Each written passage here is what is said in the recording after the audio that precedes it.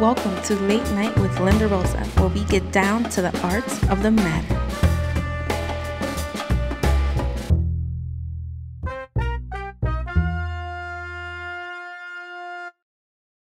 My darlings, mis queridos, welcome y bienvenidos to Late Night with Linda Rosa, getting down to the art of the matter. Welcome back to the podcast. Thank you so much for joining me. Thank you for your time and attention, which is invaluable. I say that every episode, but it is true. Thank you so much. I'm happy that you guys are joining me. I hope you guys have had a really great week. And please let me know how everything's going. How's everything moving along? How are you liking this season? How's it treating you? What's going on? So let me know how you're doing, guys. This is also a reminder, guys, if you haven't subscribed yet to our YouTube channel, Late Night with Linda Rosa, please do so. I will love your support. And also, we have Instagram, Facebook. We have it all. Just go to the link in our bio at Late Night with Linda Rosa on Instagram. And you just click on the link in the bio, and it'll take you to everything. iHeartRadio, Google Podcasts, Apple Podcasts, Spotify, you name it, I'm on it. Go get it, right? So I hope to see you guys joining and following and subscribing and all that good stuff. And we also have Evie as the guest host for this season, so we're gonna have her in a second. I can't wait for you guys to see her. And it's her last episode with me. Anyway, this week's episode is really a simple one, and it's about giving advice, the art of giving advice, solicited and then non-solicited. We're going to get into the details of that, and it's pretty simple. How do I feel about it?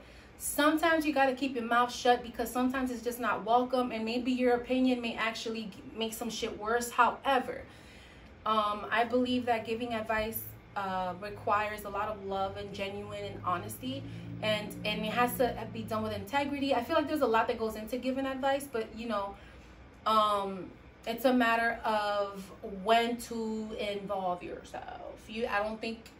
I just don't want you guys to ever put yourself in a situation where somebody makes you feel unwelcome because you said something trying to help them. So I feel like it's a lot about reading the situation, reading what advice you're giving and why you're giving it.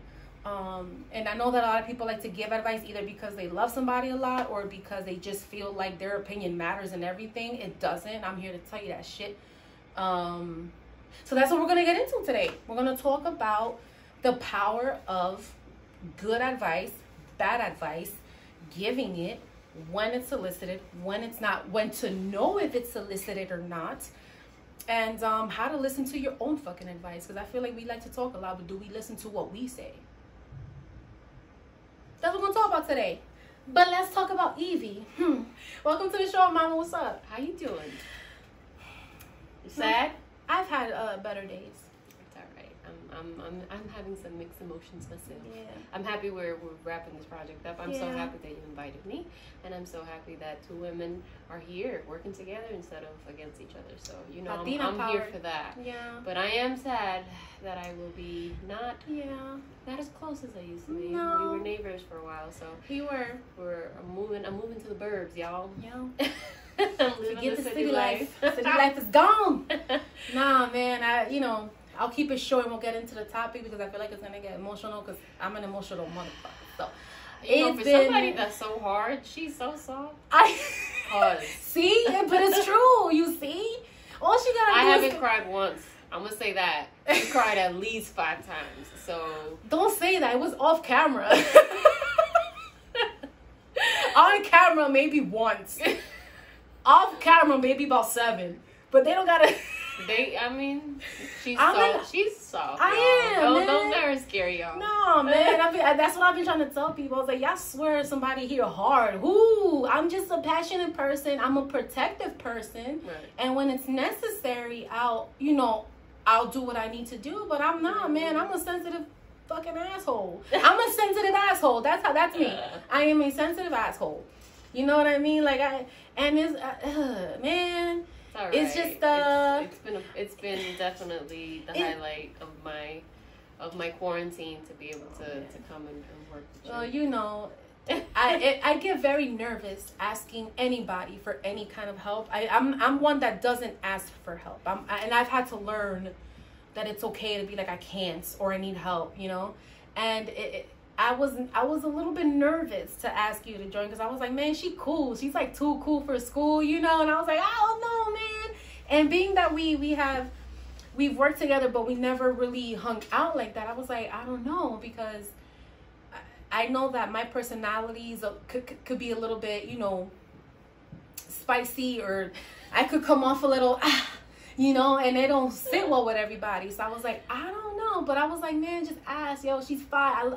I knew that I wanted your opinion on things because I love your outlook on things. And once I realized that she's cool, man. Like, I had to remind myself that when I met Evie at work, Evie always had the same fucking energy. It was like, yo, I'm here for it. What up? Like, she was chill. It's just always chill. And even when I was super hype and super, like, extra, she was like, you know, I was like, I need that energy. I knew when we decided to have somebody else, like a guest co-host on the show, before he even finished the sentence, I was thinking of you. I was like, Evie.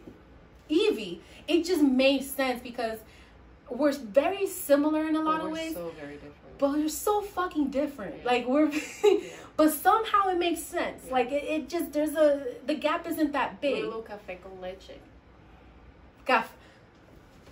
Café con leche. Un cafecito. That's it, you know. So I knew that I wanted someone on the podcast that would obviously be able to carry this conversation with me, but be able to be confident in disagreeing with me when they felt it. Yeah. Like, not just agree even though you didn't just because it's my show. Nah, I want you to be real and have a conversation. Now, everything that I say may not be right. I'm not saying everything that I do and say is legit. I may be wrong on some shit. And I wanted someone to come back respectfully and have this conversation. And I knew from jump that Evie would be it. So it's really. I'm so glad you thought of me. I did first. It wasn't like when you asked me, I was like, oh yeah, I'm there. I mean, come on. It wasn't even a question. I'm a Leo. I love to just check people, but in the nicest way possible. Yeah, but I think in this place, it was a safe place. It was a place where you were allowed to speak with no judgment, and I was allowed to speak with no judgment. Yeah. And I think that's an important place to be in. You should always surround yourself by people that are going to allow you to be the truest versions of yourself. And that's what I wanted. And I'm glad that you think of me in that way, because I do try my best to try to empower other women, especially women in business and women who are constantly being told no. So I think that it's so important to lift each other up, and I'm glad that you look to me because I've really enjoyed my time here. Thanks. I'm also, I mean, and it's true for women, for people who hear no all the time. My heart, like, when she was like, yeah, because it wasn't even like, I mean, let me think about it. It was like, I bet when. I was like, really? And let me tell you something. She's been with it. And believe it or not, podcasts are not easy. We've put in some serious time, and you've been so calm and cool about everything, you know. And on top of that, I did my photos. I definitely, when you were giving me the ideas and what you had in mind and all that, I was like, well, let's do it. Yeah, let's do it. And it wasn't even like, oh my God, I'm here for it. But I'm listening. I've got my heart open. I've got my, you know, my eyes open. I have my arms and everything just here to allow you to try to flourish as much as you can. And it's not my place to tell you how to do your project. And I want to see your ideas come to life in the best way that they can. And if I can be a tool for that, I'm here for it. There you go. So with all that, you know, we'll just get started with the topic. It's just been an honor, really. And I feel like this topic is perfect because all we've been doing is giving advice. But there is definitely an art to it. There's an art to giving us advice, and I feel like this is a great topic because I feel like you give advice differently than me. I think that in the end we both do it with love in our heart. Yes. It's a great intention. It's just that our deliveries may be a little different. Yeah. And we may have different opinions about it, so we're going to get into it. So giving advice, I think it's important to have a connection with people that you trust, that you can speak to get information, to get advice. I think it's important to have that relationship.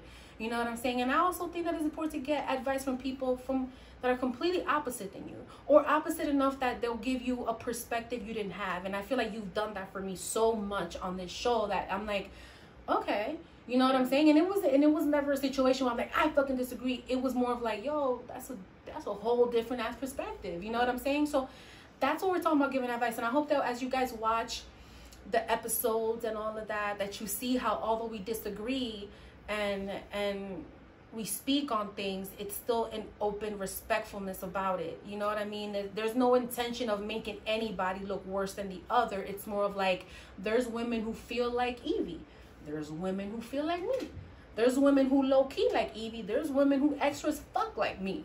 You know what I'm saying? And somehow they still get along. Yeah. I think that giving advice is tough, for me especially, because I'm always taking advice. Even when people are just not even intentionally giving me advice, I'm always listening. Because to me, I'm constantly like trying to see myself in other people, and that's how I sort of how I walk, how I talk, how I am.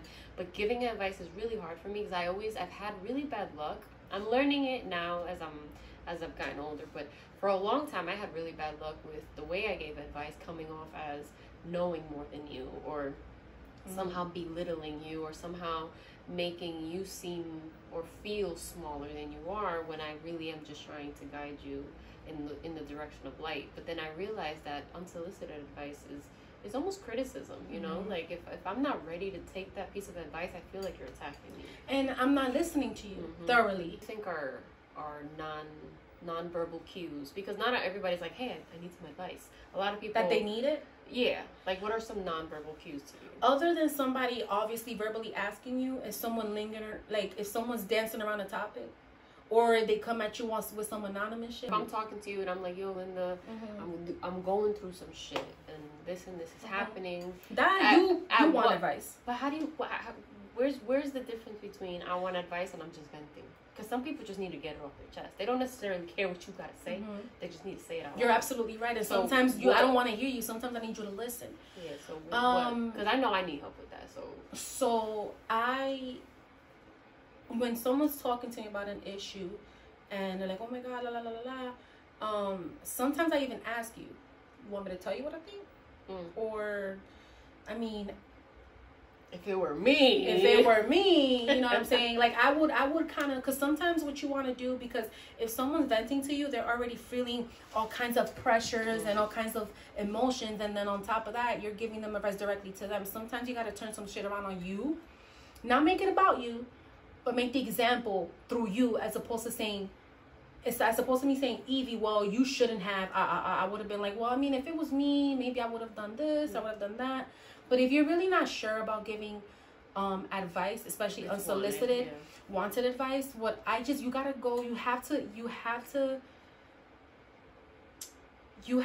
be in tune enough. Like you have to be mature enough to understand. Like some people, if I'm talking about a topic, and I'm like, I don't know. Listen, I got boy problems. Okay, listen, man. I've been struggling. I know he loves me, but like, I don't know what to do. I don't want you to tell me to break up with him, by the way. So right. Right. I want you to tell me what I want to hear. Honestly, you know what? To be real with you, my segue to that is to ask you questions. If I'm asking you questions about what you're talking to me about, and I see that you're like avoiding, you're trying to escape, you're not trying to go deep, you're really not trying to hear it. Then I'm not gonna go in, because my thing is this: if I'm asking you to talk more about what you just told me about, and you went from talking to dodging it, then in my head I'm like, so then you might not be ready to hear what I have to tell you. Because what do I say on the show all the time? Don't ask me shit if you're not ready for the answer. And let me tell you why I say that.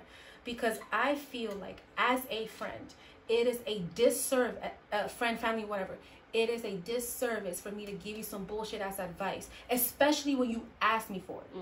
If you genuinely was like, I don't know what to do, Linda, what's up? I'll be like, okay.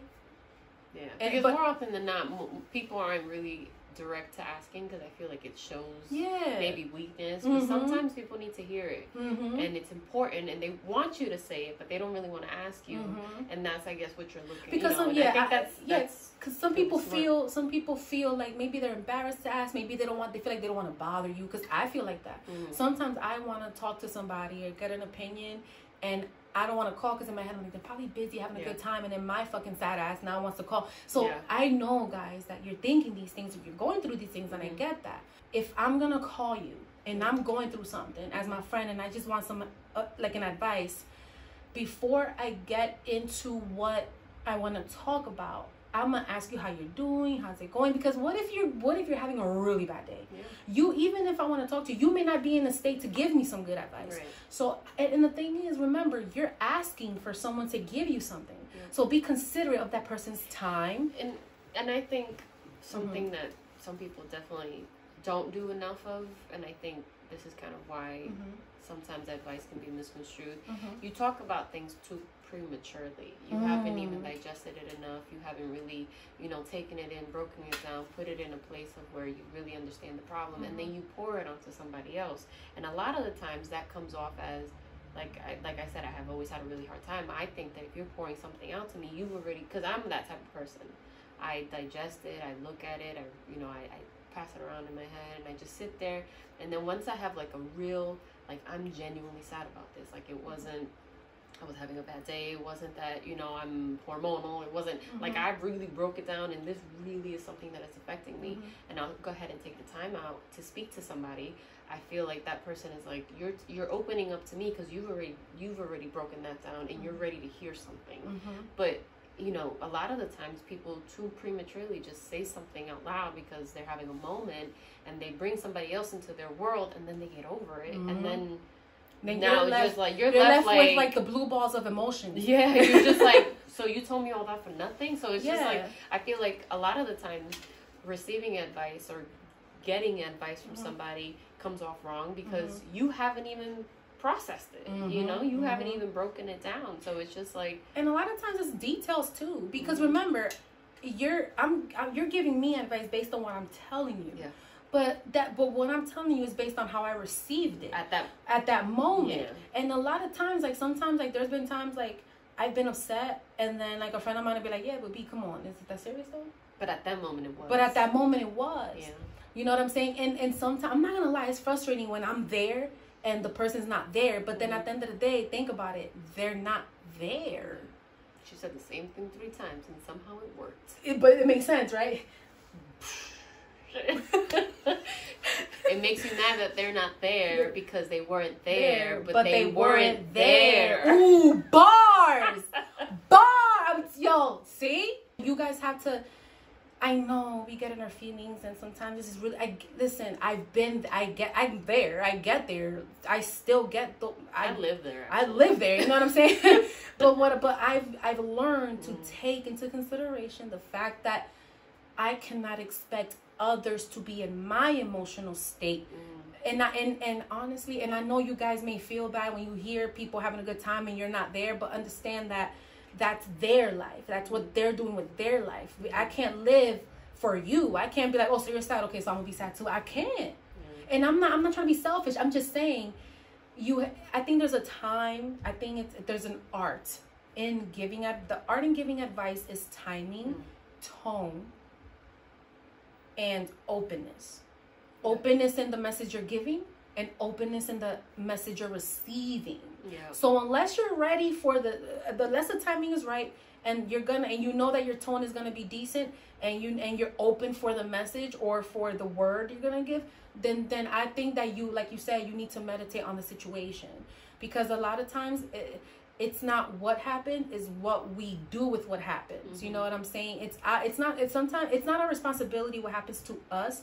It's our responsibility what we do with it. All I can tell y'all is that it just, man, I know that sometimes it's tough. And there's friends that know. Like, I have friends that right now, I hit them up and they're like, yo, I was just thinking. So I get it. Yeah. And and be open to asking for advice. Should we always be open to getting advice, you think? Or no. There's an art to that too. Yes, because sometimes, like you said, if I'm not ready to hear it, I don't want to hear it. It's unsolicited, and sometimes unsolicited advice is an insult. Like there's some people who are disrespectful about this unsolicited advice. You swear somebody I'm glad you said that. You swear somebody want to hear you, they don't. You can't walk around everywhere you go thinking that everybody needs to hear everything you got to say about everything. Don't nobody want to hear you all the time. And the person that's constantly giving unsolicited advice, you start to become something that we start to tune you out. Definitely know it, background noise like that. It's just background. And literally, you walk into the room and you're going to be the person that when you walk into the room, people roll their eyes or they walk away because sometimes here we go. Go that way. Like, you know, so you guys have to be mindful. Everybody don't need to know all your opinions. You know what I'm saying? And the great thing about having a podcast is that this is my opinion. This is my advice. And you are welcome to listen. But you're also welcome to not listen. And that's what I love about podcasts. You know what I'm saying? And sometimes I think y'all need to take the podcast approach. You know what I'm saying? You think the guy that's always giving the advice, the guy or girl always giving the advice, you think they're the ones that have the hardest time listening? Advice? Yeah, because they're too busy talking. You're too busy talking. You're too busy. If you're constantly giving advice all the time, you're not listening and you're not living your life, and you nosy. You're nosy. And then people that are constantly giving advice probably got the most fucking mess in their life. Probably, I'm just saying.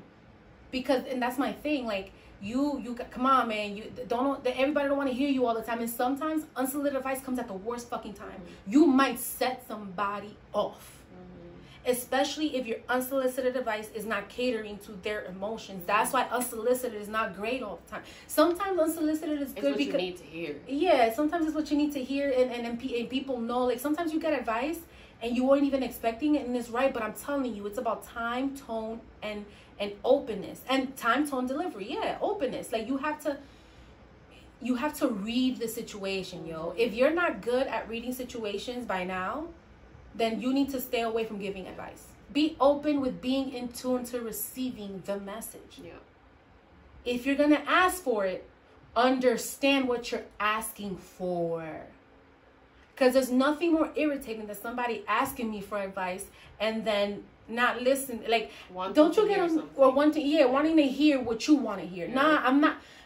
Yo, all my friends and family. Oh. You, any loved one or anybody I know, if you know me my whole life, you know I don't play around about, yo soy muy honrada, and I'm going to tell you what it is. And a lot of people, whether it's family, friends, or whatever, really don't fuck with me because they know I say it like it is. And let me tell you something. I'm never going to change. I may change some things in my life because it's improving, but I'm never going to stop from being real with you and honest with you because it makes you feel better. No. If you ask me, it is my duty. It is my responsibility as being Linda and whoever I am to you, to give you the truth from my heart. And that shit is hard to listen to. And let me tell you something. I have people in my life that tell me the real deal, honest truth. And it's a hard pill to swallow sometimes. Check me once. He did it really well, though. You know what I'm saying? But I listened. And it was unsolicited. But it was something. But it was effective. I needed that. And it made a world of a difference. And because I know him, I knew where he was coming with it. I think that advice is something that is very, very, it's like a little bomb. And you got to make sure you handle it with care because it could come off and it could really change somebody's life. It really can. And then if it ends up being advice that hurts somebody in a way that like they took your advice and it didn't work for them, that could also be a liability to you and your friendship. So. Especially when it's advice regarding relationships. Yeah. That's real tricky, I did what you said and he left me anyways. Or I said what I said and you went back anyway. Oh, I hate that. That's just the worst. And I don't know, man. When it comes to that part, I'd rather just be your support. You know what I mean? Because the thing is this, when you love somebody, love is blind and some people can get over certain things, right? But like I said, at that time you're in those emotions and you feel some kind of way, and then I'm like, and then you agree with them. You better leave. Right. And then 2 days later, y'all had some good sex, and now y'all back together. Now I look like a dick. I said what I said, and now I can't take it back. Yeah, and so it's just it puts you in a really, really bad position. So when someone says, "Well, what if my friend asked me if I saw her boyfriend?" I want to provide you with the most support I can. But my advice is always, I don't want to say generic, but I always leave it blanket. I always leave it open because at the end of the day, I don't know where your heart is at. I know where your mind is at, but I don't know where your heart is at. And you might just be really, really upset. I'm not going to sit here and shit on your man. If it's a physical type shit, that's a whole different ballgame. I'm not talking about that. Because physical, I'm fucking him up or he's going to jail. Yes. One or two. Either I'm not a gangster like that, but I'm saying I'm a handle it. That's a whole different ball game. That's a whole different ballgame. Physical is different. But I'm talking about when she's like complaining and shit. I'm going to keep it open because people love different. And you might think that it's over, but you might just be venting. And 3 days later, you're back. Yeah. And and the thing is now your girl is hearing what you're thinking about this dude. And now she looking at you funny because that's how. Yeah. It's messy. Don't do it. Just keep like if she's like, oh, he cheated on me. I'm like, look, I'm not going to tell you what to do. I know that love is important, and I know that love is part of, like, I know you guys love each other a lot, whatever, la, la, la, la, la. But I want you to make the decision that's best for you. Would I stay? I don't know, because, you know, I would use that as a reasons as to why I wouldn't stay. So that would be my form of advice. You know what I mean? Because, you know, they're going to hit you with, would you leave him? I'm like, look, I can't tell you what to do. But if a guy did A, B, C, D, E, I don't know that I could stay. But I also don't love him like that. You do. So I have to leave that decision to you. Yeah. But these are the things that would make the decision for me. Yeah. But I would leave it like that. And I definitely wanted to touch on that before we ended it, because I feel like that's the biggest problem with advice, is people getting way too involved in each other's relationships. I don't want to be part of that. And then also people get to, your advice worked, and then now they're calling you all the time. Now you run in somebody's relationship. I'm not your third girlfriend, or second, sorry. I'm not part of this, bruh. I don't know. Don't call me con todo eso. And if I gotta fix all your problems, then what the fuck you with him for? Or her for, bruh? Yeah. I will love to help you, but I can't be in the relationship for you. Yeah. That's all I could tell you. So before we wrap this up, because, you know, giving advice, I need you to give me some advice. What are the 3 things that you just avoid? Money, religion, family. Let me tell you why. And it's not that I'll never talk about it. I just don't expect me to give you detailed ass fucking advice on that. Let me tell you why. Those are the 3 most personal, intimate things you could talk about. I could talk about sex all day long. I got no problem. But not Jesus Cristo. No. Because religion is so sacred to some people. To some people, it's okay. It's really, I'm Catholic, or I'm Jewish, or whatever, and it's cool. But some people really... And I respect that. I respect that thoroughly. Yeah. And the thing is, I personally, I'm not gonna lie to you, I'm not a religion expert, and I would never want to I never want to mistakenly insult or belittle or say something out of pocket because I'm not knowledgeable. And religion is Lord Jesus, it's sacred. You don't touch that. That people believe what they want to believe. Let them have that. I don't get it. And people could get physical. It could turn around real fast. Because that's their spirit. That's their spirit. Yeah. Money, people value the dollar differently. How I see $5, Diddy doesn't see $5 the same way. $5 for me, I buy a gallon of milk. $5 for him, he tips somebody. You know what I'm saying? So I can't tell you what to do with your money, because let's just say, well, Linda, I got, I don't know, $100 in the bank. And you're like, it. You're gonna say, that's it. I'm like, you got $100 in the bank? Shit. It's different. So and the thing is, you don't want to break I don't want to break, I don't want to fuck up your, because the thing is, what if I value the dollar more than you, or you value it more than me? And I'm not saying I'm worse than you or you're worse than me. It's just we don't see it the same. And then and then people start comparing about what they make. It gets real personal. Oh, I make more. I don't make enough, or everybody wants to get defensive because now people don't want to. It's messy, and it's nobody's business what you got in your pocket. And the thing is, you never know somebody's intention. You don't know if this conversation is pa meterte mano. You don't know. Shit is crazy out here these days. I'm not saying you can't trust nobody, but money's funny. Can get funny real fast. You got to be careful. And the last is family, and I'm gonna tell you why. I love my family very much, and I'm very protective. Very protective. I don't like people fucking with my fam. That's my family. I'm like that with my friends. We were talking about love language and stuff, and I think that for me, the way that I express my love, other than affection, because I'm like an affectionate person. I love to cater. Oh my God, you are hungry, you want to eat? I'm like all over people, but I'm also very protective. and I'm very protective of my family. So I could only imagine how you feel about yours. And again, what if you're joking around and I say something, or I'm joking around and you say something, and for you it's funny because maybe in your family y'all play like that. That's cool, but I don't play about my family. And you know how kids like to play fight sometimes, and then it gets serious. It gets like that with family. You know how somebody may hit you a little too hard, and you're like, oh, word, so we not playing no more. It could get like that with family. And like, what if like me and you are cool, and then we have an event, my family's there, your family's there, and then you didn't know that, or maybe you said something, I don't know, I just feel like somebody could say something even unintentionally and it'll go left. Something that's normal for them, it'll be normal, and for you it's like, excuse me.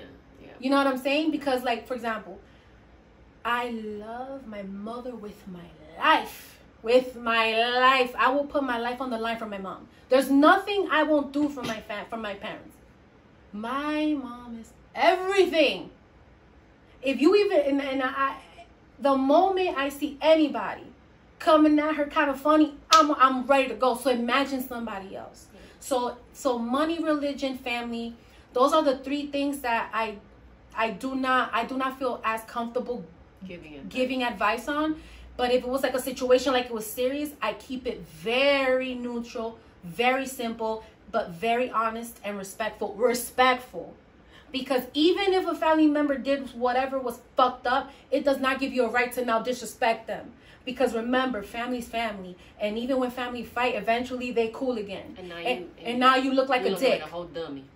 So those are the three things. So I would end it on that. I hope that we gave you guys some really good advice. I definitely learned a lot. I struggle with it, so I definitely learned a lot. Yeah, you know, and the reason I want to talk about it because I have a love for people, and I'm always like I'm protective. I'm telling you, I'm like, how you doing? You okay? You know, and I think my heart is always out to like help. And you have to. I know somebody's gonna end it, but there's so little people that really care about what you have to say. There's so little people that really care about your problems. They're behind and you to death, but you genuinely want to care for your family, for your friends, for the people who are giving their time to you. You want to give their time back to them. So I think that it's important. This is something that is so naturally you. And you give it with so much love. I do. I genuinely. You know what it is? I just feel like I've been through so much in my life that I wish that I had somebody to do that. Yeah, we said that for women, and you know. It's still true now. And I want that to. That's why I call I said that today. I was like late night safe zone, because I want y'all to just be able to just come listen, come ask me, let me talk to you, let me reach out. Yo, I'm telling you, there's no judgment here. I'm not perfect. There's a lot of stuff that she disagreed on, and I was like, okay. Because she's right. Some unsolicited advice from a stranger may work. It may work. What if you're like sitting in a park when you would be the perfect stranger. So low-key, Linda Rosa, the perfect stranger. Because she's gonna sell you. Because even if a stranger came up to me and they came and asked me, I'ma still tell you. Know why I don't give? And I'm definitely gonna tell them the truth. You know why? Because I don't fucking know you. That's what I'm saying. I don't give a shit. I'm gonna tell you. Say what I'm trying to say. I'm with it. You don't know me, so you about to hurt my feelings and walk away. Yeah, but you know what? As I end the show, I'm gonna end it like this. For everyone who's ever met Linda, anytime I ever said anything, understand that it came out of love, man. And a lot of time people, you talk too hard. No, because you gotta listen, bro. What you think? You gotta ask me for advice? Well, no, you fucked up. I wouldn't I'll tell you for real. Now I'll probably change my tone a little bit if it helps you, but I still need to be authentic to me. And I want people to know, Evie, that I want all my friends and family to always know that whenever they address me, that they know I'm gonna go, let's call it Linda, because she'll let you know what's up. I'm that person. And I've always been that person, and I'm always gonna be that person. So that's what I mean, guys. You have anything that you do it with love, man. Don't be a dick about it, and be mindful about when you're giving it. And everybody don't want to hear you all the time. Okay? Welcome back. This week's artist of the week. I can't tell you how much I've wanted him on the show. I'm gonna tell you why I adore him so much. It's really, to be honest with you, low key, it's like an honor to have Best, aka Nitty Green, on the show. Right. Welcome. Oh, Hey! so let me give you guys a little backstory about how I met Best and why I adore him so much. I met Best working at work, a previous employment at a previous job. And the first thing that myself and the other women that we worked with noticed is he's just, this dude is cool, man. He's suave. He's just cool. He could get away with like murder because he got that, he's just got that energy. And I'm going to ask him, because I need him to school you fellas on chivalry, how to be smooth. Because, Best, he doesn't even try. It just comes out, and I fucking love it. I've always respected him for it. And Bess is the kind of dude to give you a compliment and not sound like an asshole, or not sound like a pervert, or not sound like his compliments to women are so clean but smooth. It's like you don't even know what to do with it. And I've always admired that about Bess, and he kind of just showed me that it is possible at any age to be a gentleman, to be smooth, and to still pursue your dreams. And that's exactly why I wanted him on the show, because fun fact is that Bess got some serious background. He was in group Riff. I know y'all know my 80s babies, 90s babies. You know what I'm talking about. Right. He was in the Lean On Me movie. He was the guy with the red hat with the shirt. He was singing, and even to this day, I've heard Bess sing like in person, like out of the blue a few times, and it's just, I'm telling you, Best name should be Smooth. Like, that's it, just smooth. He's just a smooth dude, and he's got quite the background. And if anybody can talk to us about pursuing your dreams, keep on going, whether something stops, continue, if anybody could give us anything regarding artistry and embracing your artistry, whichever it is this man right here. Look at this. Welcome to my show, Bess. Come on, Linda. I'm a fangirl right now. Bess is my dear friend, but I'm also a fan. I've been to his shows. I've seen his performances. Who you see on stage is this person in your face. He's just, in his shows, he's welcoming. He looks at everybody. He knows who's there. It's the same love regardless. So now that I gave my little speech about why I adore Bess, hi. What's up, B? Hey, B, I just want to say this, all right? Before we even get jumping, I just would like to say, like, I'm so proud of you, you know what I mean? Because we talked about this podcast thing at the job. Yes, Bess was one of the first people. Yes. Listen, I saw it coming into fruition. I saw you thinking about it, and you was like, yo, you know what? I'm going to do it. And I even told you, I said, listen, B, you should do that because you have such a great personality. Thank you. You know what I mean? You know how to talk to people. You should do it. Thank and it's just like, it's listen, I don't want to tear her up here. You understand what I'm saying? I'm not going to tear up right here, right now. You understand what I'm saying? What I'm saying is, like, the energy that you pour out, man, like, you have, like, so many switches, man, that I've seen. You know what I mean? But this right here, man, like, this is a celebration because you talked about it, and I love it that you're going for what you know. Yeah. This is you all day. You look beautiful. And you killing the spot, man. You on your second season. Let's get it, B. Let's get it. He actually, this is true. Bess was one of the first people, and this was even before I even had like a title or anything. I just spoke to Bess. I remember we were working one night. We worked overnight. Let me tell you what I love about working overnight. You build a different relationship. Yes. No, I'm not talking about fucking. I'm not talking about sex. I'm not talking about that. When you work overnight, you build a relationship. It's a click. It's a click.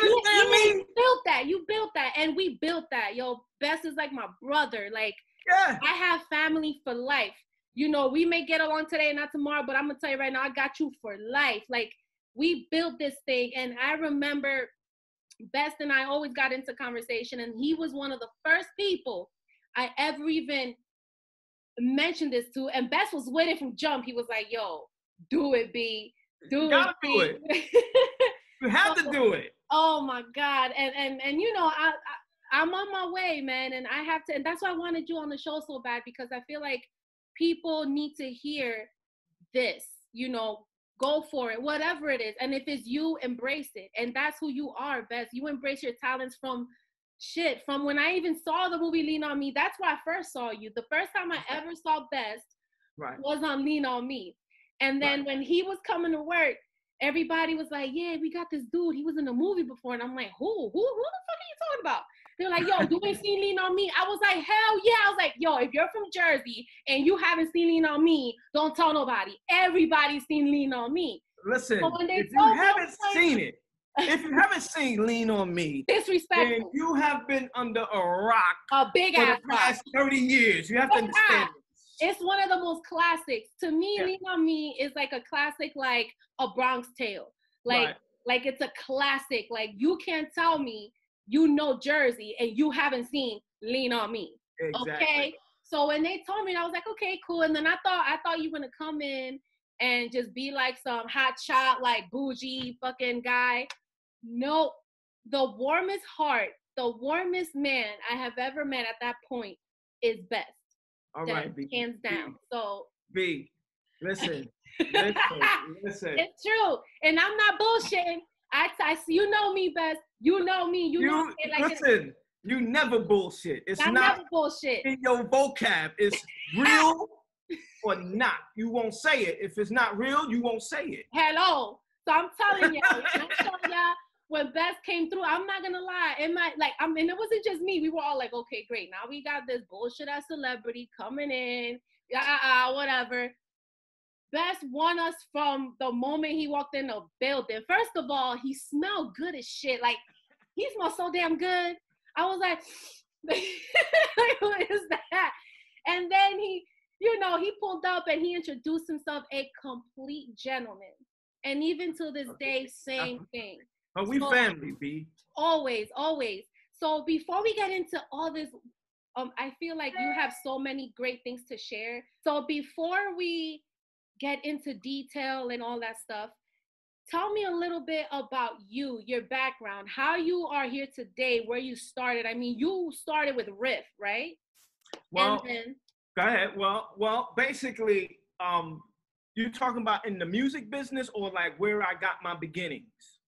Ooh, I want it all. You want it all? Give me all of it. All right, let's bring it. All right, so basically, like growing up in a, my mother was a single mom because my father had moved out of the house. Okay. You know what I mean? I'm half black, half an Italian.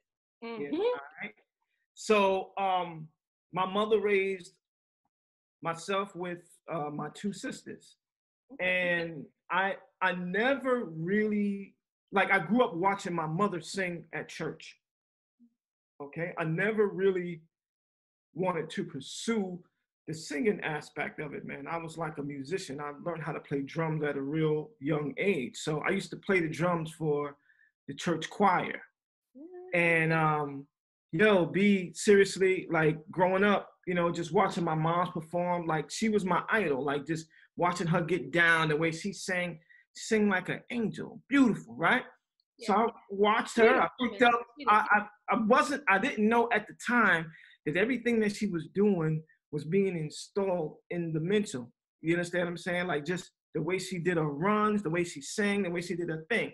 Everything was being embedded into my soul. So I became a drummer, a really, really good drummer. One of the best in P-Town. I'm gonna go ahead and spend 100,000. Yeah.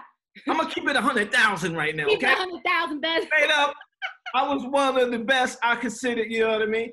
But just watching her, was one day I was in junior choir rehearsal, and my mom's, like when I was younger, I had a stutter. I used to stutter real bad. I had a speech impediment. I couldn't speak. I couldn't speak at all. I was so shy. You know what I mean? And my mother knew that. You know what I mean? She knew that, so she tried to break me. She was like, "Listen, I gotta let people know." My mother was the organist for the junior choir, so she actually had me like it's like 20, 30 kids, you know, like 15 adults at this rehearsal. She calls me up, Mike, come here, come here. She said, I want you to sing this song. I want you to learn this song and sing this song on the choir. And I was like, Ma, you know what I mean? I'm a drummer, you know? She goes, yeah, but I want you to sing this song. She knew. She knew something that I didn't know. But anyway, moving forward, going through that phase right there is when I knew that I had a voice. My mom told me I had a beautiful voice. I believe anything that she said. Now, on that day, like when she had me sing, I was mad at her for about a good 2 days because I was shy. Mm-hmm. But after that, I learned how to sing, you know, making harmony with my two sisters and stuff like that. That's where I got my start. That's when I knew that I had something else other than being a musician, like drummer. Moving forward, in high school, this is how Riff got started, okay? You know, I'm going to give the history of Riff. We basically went into high school and, you know, just so you know, I had friends before we went to high school, you know, that I hooked up with in church. I knew that they could sing and stuff like that there. That's just a little history.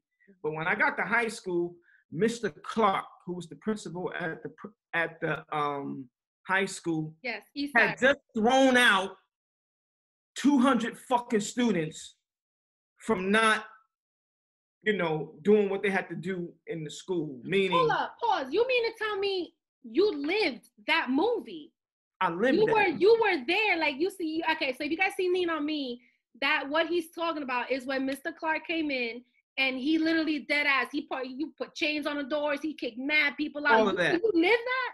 Listen to me. Oh shit. A year before I got there, check this out. A year before I got there, Mr. Clark held a assembly program, and he had about 200 students on the stage, and he had went through the database and, you know what I mean, and found out that they weren't doing their work. They were skipping class. They weren't doing the tests. They weren't doing none of that. He's like, yo, they fighting in the school. They smoking, they walking around the building. He's like, okay. He held this assembly and he threw them out into the world. He's like, listen, we are a school. We're going to make some changes and we're here. You have to come here to learn. If not, I will throw you out. Not only that, you're going to learn the school song as you know it. And if you don't know the school song, he was like, yo, I'm going to suspend you. He said, I'm going to stop you in the hallway, whatever. He demanded that everybody learn the school song. Now, check this out.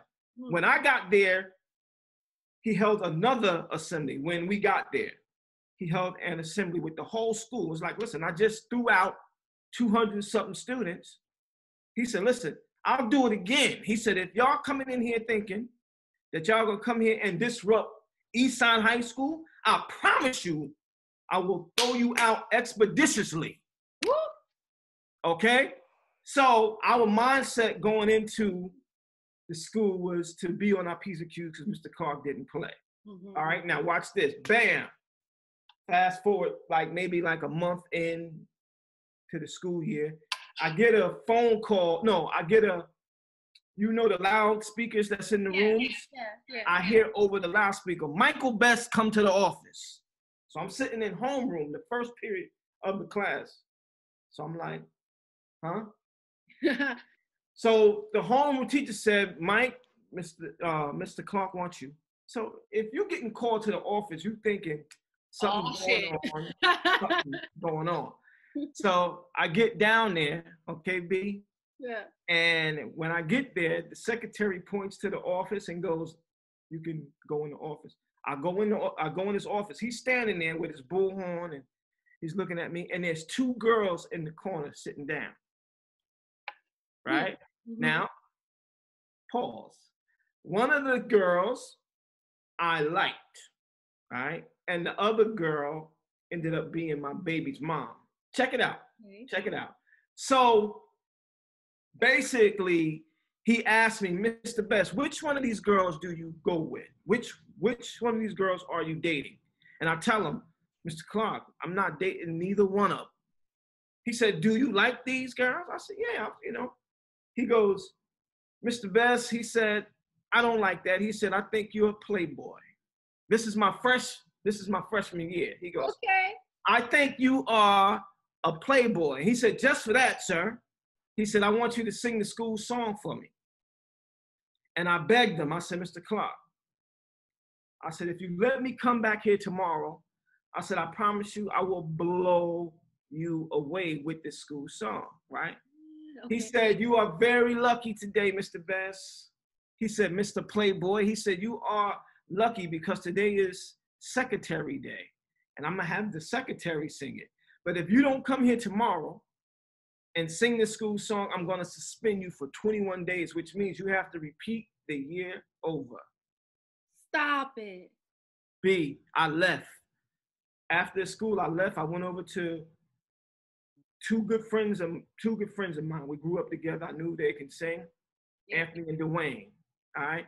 So we basically did a arrangement of the school song. Truth be told, I didn't know the school song. You know what I mean? I wasn't like, had he have me sing it at that time, I'd have been suspended. You would have fucked it up. Yeah. So it was only God that he let me slide. I came back the next day, you know what I mean, as he told me, and was like, all right, I'm ready. So it was early in the morning. Every morning he would have somebody sing the school song as it was. Now, back in the day, the school song sounded like some opera shit. Okay. The east side high by thy side will stand and always praise thy day. Real quiet shit, right? Real basic. Right. Yeah. Real quiet shit. So he goes, okay, ladies and gentlemen, he said, rising up. He did the national anthem, and he said, okay, rise up for the school song. He said, today, we have a special guest today. He's a playboy. He said that. Over the loudspeaker. He goes, he's a playboy, and I want Mr. Playboy. As a matter of fact, your little group that you got here is called the Playboys, right? He said, and ladies and gentlemen, they are going to sing the school song for us. Yo, B. Killed it. We broke out to that fairy side. Our sun will stand and always pray. Yo, B, we broke out to that. After we finished, he was standing there the whole time like this, like looking at us. And I'm thinking, grilling y'all. It's not impressing him. He's getting ready to suspend me. Oh, shit. Yo, when we finished the song, all you heard was, it was like a lion, like a roar of like all the kids like, wow. You heard the clapping of the whole entire school. Like it was crazy. Killed it. And he looked at me, he was like, whoa. He said, listen. He said, at this time, he said, I want everybody to learn the school song exactly the way you heard it today. He said, thank you for recreating our school song. And he had us sing it every day that year in the morning. I got a little popular. You understand what I'm saying, B? So B, after that, we hooked up with two more guys, which was Kenny Kelly and Stephen Capers, which is my cousin. We put two more guys in the group. We changed it around, man. And we sang that song for a whole year, man, you know, proving that we was the best. We had to, like, after that, everybody in the school tried making up groups. Something else. Yeah. And trying to battle us and shit like that there. It wasn't working. We was housing them. Mr. Clark came to us and was like, listen, I'm having a movie done about our school, and I want you guys to be in it. This is that year. He said it. So we like, yeah, all right, cool, whatever, you know. So you mean to tell me this happened before the movie was even created? You literally redid the school song before it was ever even, the movie was ever even thought of. Before it wasn't even. Stop it. Yo, fun facts, learn something. Listen, the school song was created, but we took it and flipped it to the doo-wop sound that's on the movie. Like we literally flipped it, and he made everybody in the school sing it the way we did it. Wow. I didn't see that. I didn't know. I thought that was just like, you know how some movies are real true stories, but some things get tweaked. I didn't know this was like legit. You literally recreated the song to the East Side School before the movie was even brought to life. B, they singing it like that right now, today. It's still Stop it. So it's still the song.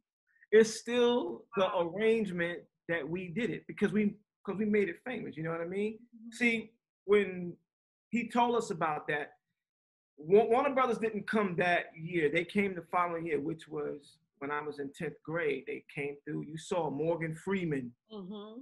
Okay. Mm-hmm. You know, walking through the building, you know, studying Mr. Clark, like studying his moves, watching how he did things. Like he would tell us, listen, we have people in the building today, be on your best behavior. We have Warner Brothers here. I told y'all that we're gonna be doing a movie, be on your best behavior. We have Mr. Morgan Freeman in the building. You know what I mean?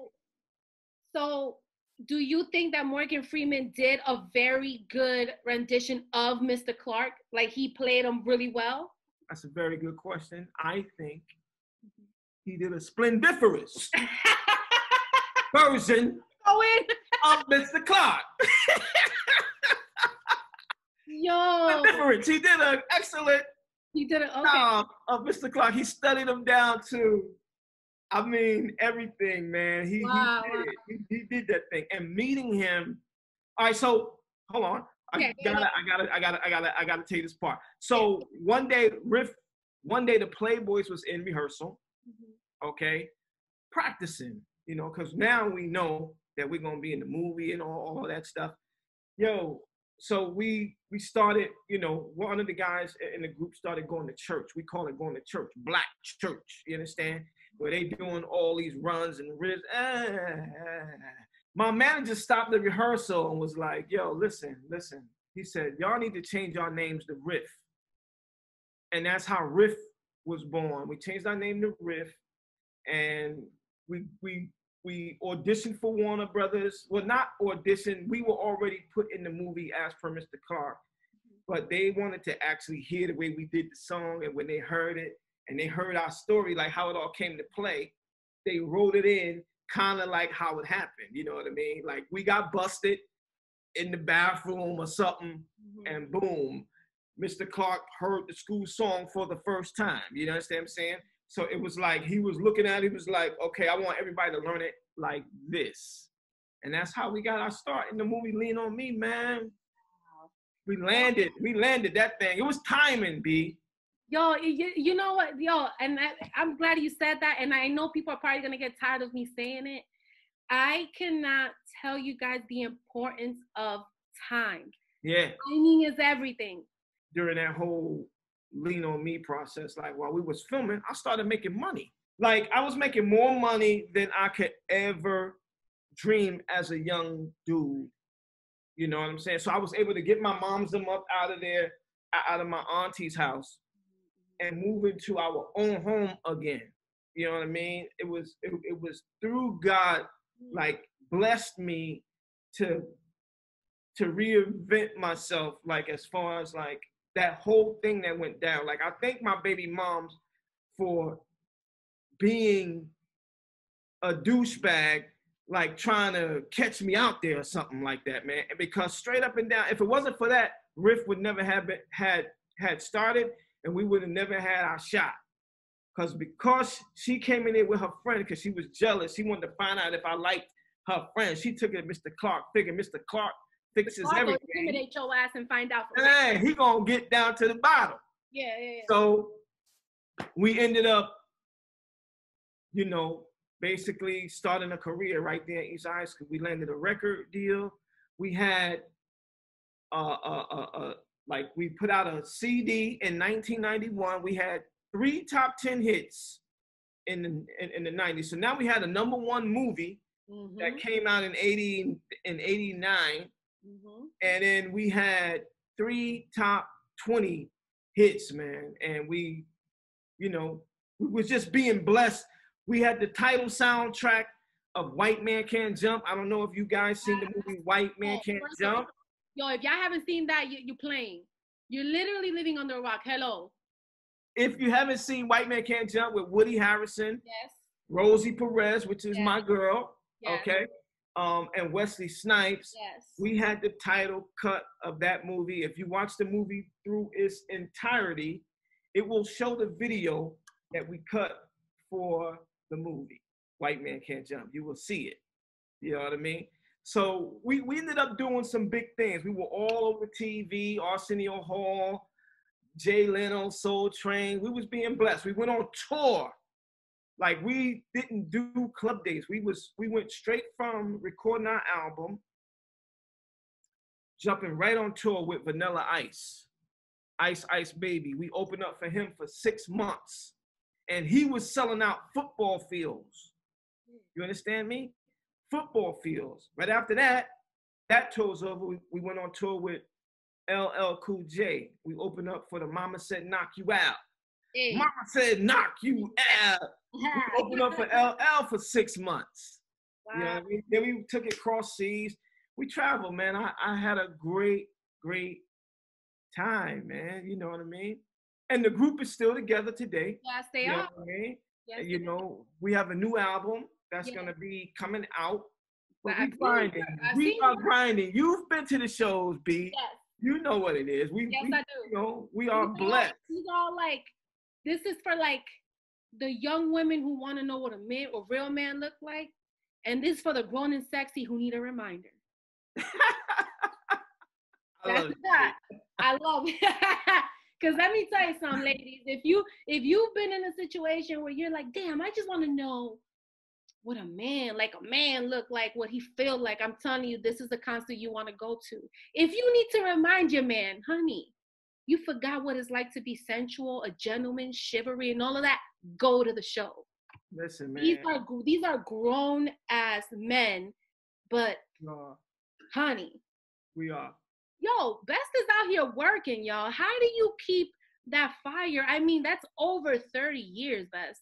That's a 30-year career. B, a lot of people can't claim that. B, I'm going to go ahead and tell you again, until the casket drop, I am going to continue to rickety rock the spot. You understand what I'm saying? I can't let it go. I believe it. Listen, it was put in me a long time ago. You know what I mean? Never give up on your dreams, no matter what. If you can breathe air, you know what I mean? If you can think it, you can do it. And that's the bottom line. I try to live by that. You know what I mean? I truly believe that my life is written out already. You know what I mean? It's written. So the steps that I'm taking right now, you know what I mean? It's just being like a page being turned by God, leading me in the right direction. I believe it's in the right direction. We do.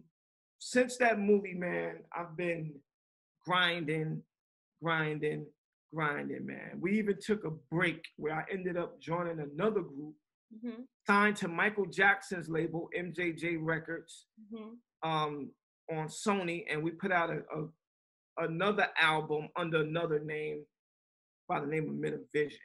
Yes. Since then, you know what I mean? Even that group, we just got back in the studio. We're doing another record. We started last week. We started doing that album. So I'm gonna have 2 albums coming out. Plus, I'm working on my solo project.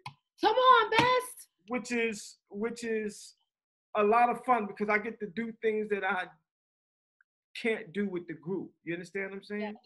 I get to do stuff that I personally like, you know, because when you're in a group, everybody has to like certain things. Now, I'm just I'll take from everybody. Like I, you know, like I said, when I was growing up, I watched my mom. But as I got into the music and learning how to sing, I watched Michael Jackson. I watched Prince. I watched everybody that was out in the 80s, man. Like the 80s, I watched those guys, like the New Edition, the Force MDs, you know what I mean? Full Force. Lisa and Colt Jam was my first concert I ever went to ever. Yeah. Ever at Radio City Music Hall. Hey. It was Lisa and Colt Jam and Expose. Ooh, okay. Let me be the one. Them. Yeah. Yo, hey, listen. It was my first concert I ever been to. Mm-hmm. So I took from all of these guys, like as far as watching them on stage, like knowing, being a part of Michael Jackson himself, his record label. Like he signed me to his record label. What did that feel like for you at that moment to have one of the best artists of all time sign you to his label? What was that like for you guys? Amazing. Ha! Because first of all, I didn't see him, you know what I mean? Like I didn't know that, Michael Jackson was going to be at the meeting, because we had to see. What happened was the group that we joined, Men of Vision, they had already had a group together. Right. And what happened was they lost 3 of their members on some bullshit. They ended up breaking up. Mm-hmm. So Riff was taking a break. We took a break. We wasn't singing anymore. Everybody was doing their own thing, except me and Anthony Dwayne, the 2 guys that helped me start the group. We weren't doing anything.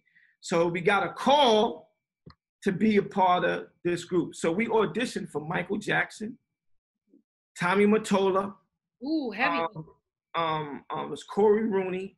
Mm-hmm. It was Jerry Greenberg, Ken Commissar, and Teddy Riley. Like, yep. All in this room. Teddy Riley was the only one that wasn't there because he was on tour with Blackstreet. Yeah. And Blackstreet had just dropped No Diggity. They was on fire. You understand? Yeah. So we ended up doing the deal with Michael. Michael Jackson was like, oh my God, you guys sound great. Oh my God. You guys. Oh. So it was like an honor for him to put the stamp on it, like, yo, yeah, this is the group. Can you just tell me, I know you talked about what artistry, what it is for you, and that you're gonna do it until the casket fall, honey. Mm-hmm. What does your artistry represent to you? How does it represent you? What does it represent to you? What do you want to give people from your artistry, from your music? See, that's a good question, man. It's kind of like you're asking me my, like after it all done, like what is it, like what do I want my legacy to be? That's what it sounds like. That's the better question. What is your legacy? What is it? Listen, I just want people to be able to know, and when they listen to my music, that I always spoke about love. Everybody needs love, man. You know what I mean? Music is love. The love and be loved. And that's pretty much. I want everybody to know when they hear a Mr. Best or Nitty Green. I have so many names, but like when they hear a record that I've done, I want my legacy to be like he always sang about love. And that's it. And that's what I'm all about, man. I'm about love and loving somebody, being true to your lady and like treating your lady like she needs to be treated. As long as she's returning that, you got to give it to her triple time over. Best, talk about this, please. Let's talk about this. Please. Triple time over. You got to give it back to her. Like my lady, like she's been rocking with me, man, heavy. And I don't. Not the Silva, right? That's her name. Yeah. B Silva. And she's been in my corner the whole time, man. And like I'm grateful to have somebody that's loyal. Loyalty is a big thing. I'd rather loyalty, to be honest with you, I'd rather loyalty first. And the love will come. But I'm going to let you know, man, that loyalty is strong. When you got somebody behind you, man, that is loyal, you can rock. Like, it's doors will open, man, because you got your team. They're there with you. They riding with you until it's all said and done. So basically, I just want my legacy to be about love, that I've taught love through my music. And I was a stand-up guy. Like, you know what I mean? I'm not going to lie to you. I'm not going to, listen, I'm going to give it to you clean. Give it to me clean, dirty, however, I'll take it. You understand what I'm saying? Clean. Yes. Straightforward. That's it. and I just want cats to accept me for who I am. Like I said, when the casket drop, I want cats to go, yo, Best was a straight up dude. That's it. And his music, he believed in it, and straight up, some of that stuff was dope. I'm not saying everything I'm gonna do is gonna be what it is, but that's okay. What it is for me. You understand what I'm saying? I'm giving it to him the way I give it to him. Yes, and you know what, Bess? That's one of the things I've had to learn creating this podcast and stuff is that you can't create for people in the sense where it's like you gotta cater to everybody because it's not gonna work. It's not gonna work. You create from your heart, from your soul, from your spirit, and those who will like it will follow, and those who don't, you're free to like whatever you want. But I'm giving you my truth, my artistry. And you couldn't have said it better. And honestly, Bess, I'm gonna tell you right now, if anybody were to ever ask me about Best, I would say what you just said. I just want you to know that the legacy you want to create and that you're creating, you're already living it. So it's a matter of just continuously until the casket falls. Thank you, sis. You know, I appreciate you. I appreciate and B, you listen, you are the same way though. That's why me and you is like this, goddammit. Because you listen, I've seen you get bucked with cats when they acting funny style. So tell them, Bess, tell them. They acting funny style. It's like, what? Now you get ready to see Passaic come out on you right now. Hey! You understand what I'm saying? It's just like, watch this. I got another switch. Yeah, I'll smile with you. I'm cool with you, man. I would love you to death. But the minute... Let them know, Bess, because you know me. Let them know. I know you. Who's the real B? Who's the real Linda? Let them know. There's only one. There's only one, yo. There's only one. And, yo, I'm telling you, I've seen you flip. And it doesn't matter. It can be women, men. It doesn't matter. B is going to tell it to you raw, no chaser. That's why I'm so happy that you got this podcast, because people are going to see, and those that follow you already know that you give it to them raw, no chaser, and it's real. Like who they seeing right here is realness, man, and that's the way it is. I love it. I love it, man. I think you're awesome. Best. Stop! You're gonna make me get emotional. Stop it. Saying, I need to keep it together on the show. I'm just saying, it's not a lot of real motherfuckers in the world. It's not a lot of real, like there's some fake cats, some funny style cats, but you are not one of them. I wish more people were like you, B. And this is from the bottom of my heart. Like, made me cry. Because like, I'm serious, because it bugs me out. Like the fakeness, like I don't like that, man. I like people, man, that keep it real so you know who you're dealing with. Like people don't got time. People don't have time for the foolishness. Especially not in these days and times. Not in these days, I ain't got it. I don't have time to bullshit you. I don't have it, and I don't have it in me. I don't have it in me. I don't. And you could tell when I'm being phony about some shit because I can't play it off. You know what I mean? But I'm glad you said that. How do you deal with the negativity and the fakeness in the industry? For all of 30 years, how have you been able to manage these kinds of people, these kinds of situations? How do you deal with that? Listen, you have to have people around you because you're not going to be able to see everything. So you have to be able to trust people, man, that you have in your corner to be your eyes and ears, to be able to report to you the fakeness. Yeah.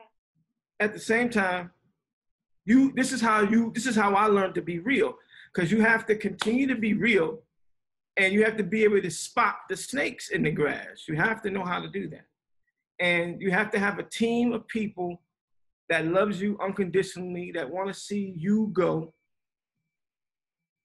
You know what I mean? Because if you go, they go. Everybody can't go, but the ones that's with you, that you handpicked, can go. You can allow them to go. There's a lot of family members not going to be able to go. It's a lot, because they can't do what is asked of them, So you have to be able. They can't handle you at your best. Exactly. So everybody can't go. That's the bottom line. You have to put people around you, man, that want to see it. And you will know right here the ones that's real. Because then the ones that's not, you'll cut them out. So I've learned that at an early age, man, just struggling up through Patterson, going to East Side. I always had to be protected. You have your Vibe Session show, which, by the way, I'm always watching, and I love it. Thank you, sis. I always watch your show, too. Yeah, because I love the fact that you, in Vibe Sessions, you connect with a lot of artists that you've known throughout your career. Mm-hmm. But you also connect with new artists. But you've been in this industry for so long. It's like you have a different outlook, a different perspective. It's more than music for you. Oh man, and that's what I love about your show. I'm telling y'all, if y'all haven't tuned in, they go live, Vibe Sessions on Facebook and all of that. Tune in. That shit is dope. Every Sunday at 7:00. Hey, every Sunday. Tune in the Vibe Session. Our discussion is life, love, and music. That's what we talk about. Life, love, and music. And if I have a artist on there, we celebrate their careers and what they put down musically, and we talk about the success that they had. But that's when we're doing music edition. So it's life, love, and music. I love it when we have the conversations though, because we get to interact with the people that's watching and stuff like that. And I love what you do. You know what I mean? You crack me up, man. You're such an entertainer. I love it, man. I love it, especially when you talk and then you go into the Spanish voices and stuff. Yo, B. And then you talking actual factuals, man, especially about the relationship shit. Y'all cats gotta like really, really, fellas, like it's a new day. I'm just gonna give this piece of advice. And believe me, man, listen, nobody's perfect in there. But if you love somebody, if you know somebody that is in your corner, man, cherish that. Because we're living in a time right now, man, where shit is so fucked up, it can get you distracted off of the good shit that's going on.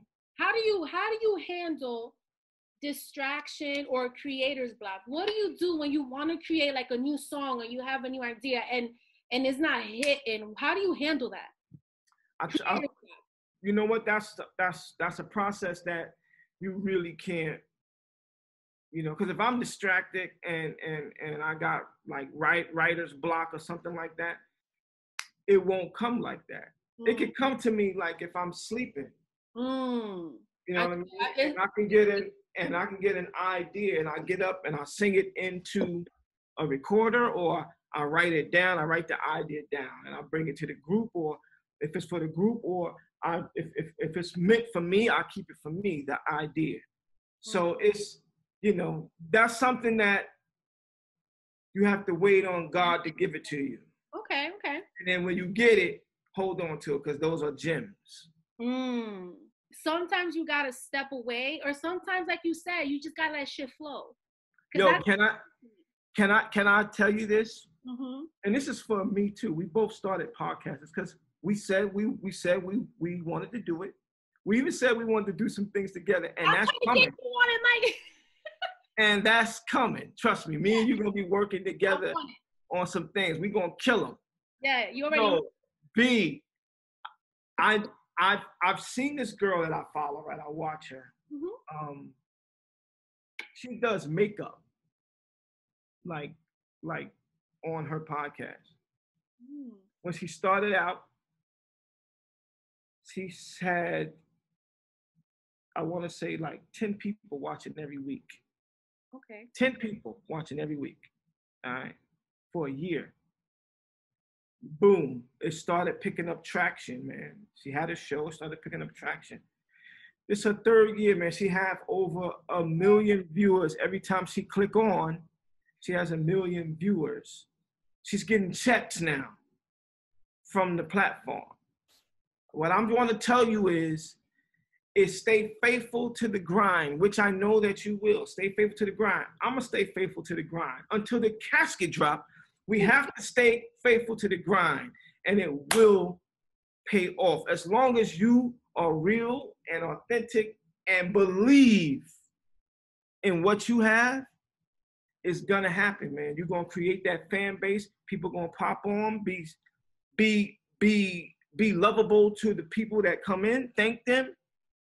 And I promise you, every time you pop on, they're gonna be there for you. So just do how me and you always do. When we come in contact with each other, it's love. That's just the way it is. When we worked that night shift, we knew the bond we had. It's the same shit on this podcast thing. You gotta connect.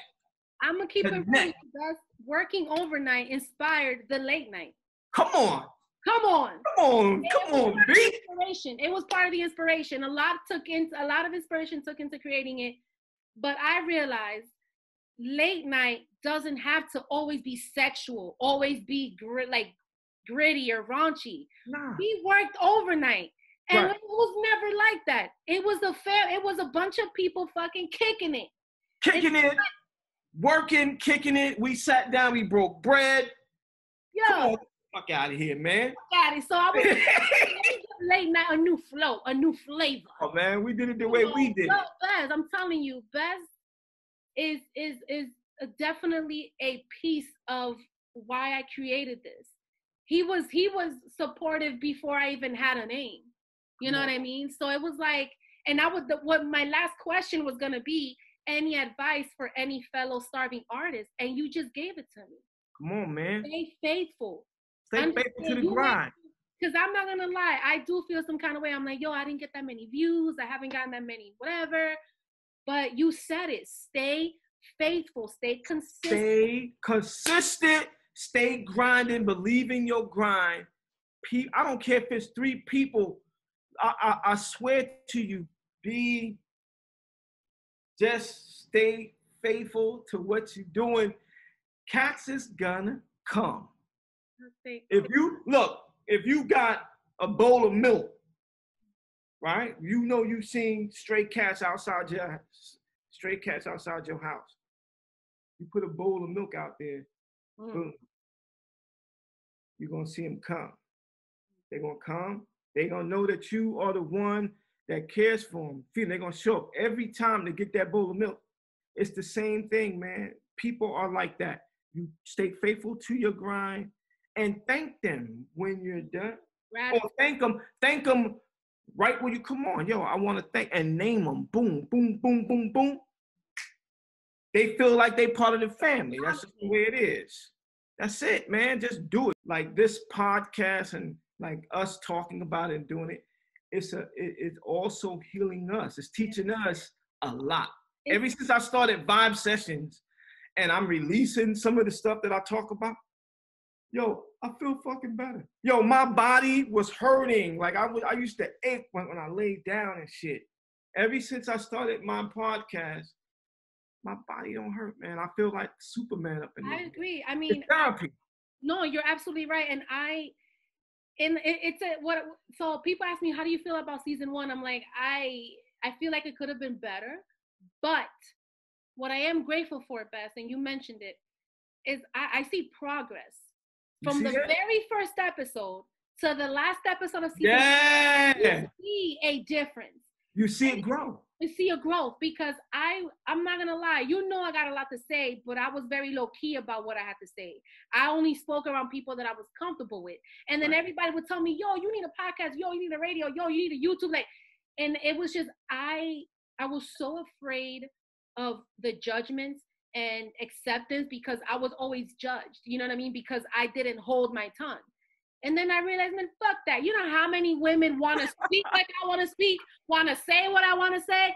Fuck this shit. I'm going to say what the fuck I want to say. And if you don't like it, turn the channel. Flip it. You don't have to watch me. You ain't got to watch me. Other people watching, it's cool. You know? And listen, guys, because we're at the end. He basically gave advice for the starving fellow artists. I always add that to my shows because my show is based on artistry, and regardless of your art, I want people to support each other. And you hear it here from a legend. Yes, he is a legend. Okay. Yes, he has made history. Yes, he has made monumental moves. And yes, he still pursues after 30 years. It is honestly an honor to have this man compliment me the way that he has. Like, it's really hard to keep it together on this episode because sometimes I question myself, you know, and you just made me feel so much better. And you've kind of motivated me to just keep on pushing. You know what I mean? I think this is the perfect end of the season to have you on. And it's not just an honor to have you on, Bess. It's an honor to have you speak on me. We just rapping. We rapping. We family. Listen, I feel at the house. So I gotta be real. That's it. Real. I have to be real with, listen, I know that when I'm speaking to my sis, I'm gonna keep it real because that's the way she is. I'm gonna keep it a thousand. That's all I mean. Give us your info, your podcast, your Instagram, your Facebook, whatever you got working, let them know so they can follow and all that. All right, ladies and gentlemen, first of all, thank you for having me, B. I appreciate it from the bottom of my heart, like introducing me to your viewers. Yeah. You can definitely reach me at Nitty Green. That's Facebook, Instagram, Twitter. Everything that's out there is at Nitty Green. You will know, you will see it at Nitty Green.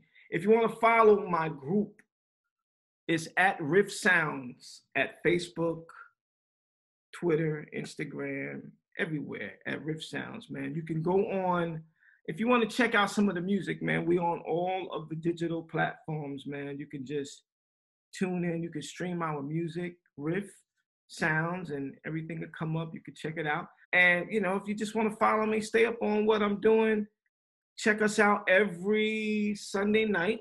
Yes. 7 o'clock on Vibe Sessions, where we speak life, love, and music.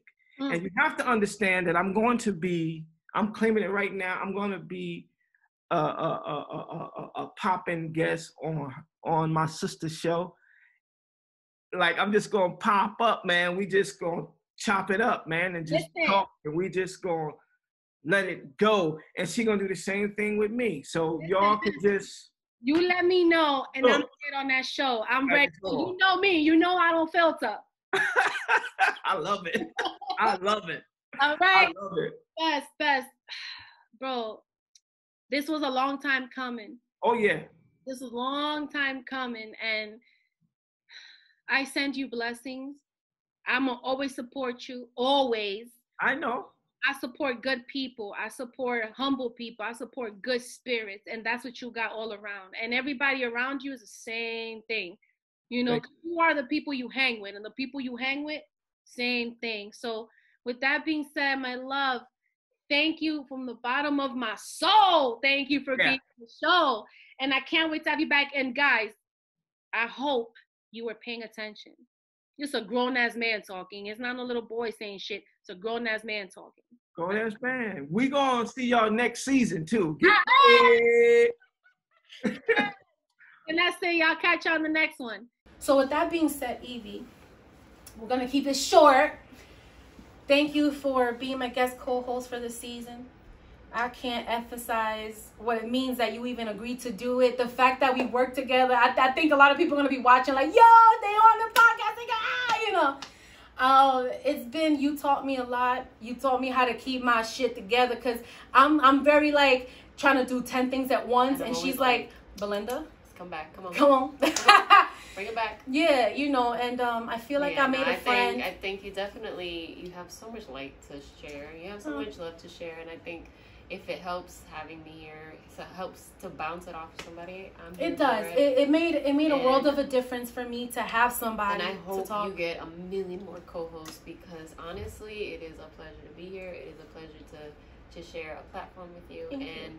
We have so much growing to do, and I'm happy to be a part of a stepping stone in your way to the top and which way it goes. And I think that if all else, I hope everyone takes a little bit of empowerment out of this, and I think that you have so much more to offer. So I hope that everyone continues to tune in and see this. You know what I mean? I hope so. It's really been an honor, man. I was really, I knew when we were talking about how to change a few things and this and the third. I knew I had to have you on it, and I couldn't be more grateful. And I really do hope that, I get my next guest co-host. We'll see who that is. We'll see who it is. I have somebody. I got somebody online already. I can't wait to see. But I'm so happy that you were here. Your support, your opinion, your ideas, all of that matters, man. And to see dos mujeres hispanas Because what's your nationality? I'm Honduran. Honduran. I'm Dominican. Dos mujeres de que es hispana trabajando juntas, working together, and making it, and just it's empowering to be empowered. Yeah. There's something really wonderful about that. So I can't thank you enough, and it's extremely bittersweet because it's like she's leaving. Yo, this is the last time I'm gonna see her. This is literally, she about to walk out this door, and I'm not gonna, like, I mean, maybe, like, in the future, like, right, we're definitely gonna talk. Yeah, but it's like, she ain't, she ain't gonna be right there no more, so it's, it'll be a little bit further. It's bittersweet, and you know what this feels like? It's like, can I tell you the truth?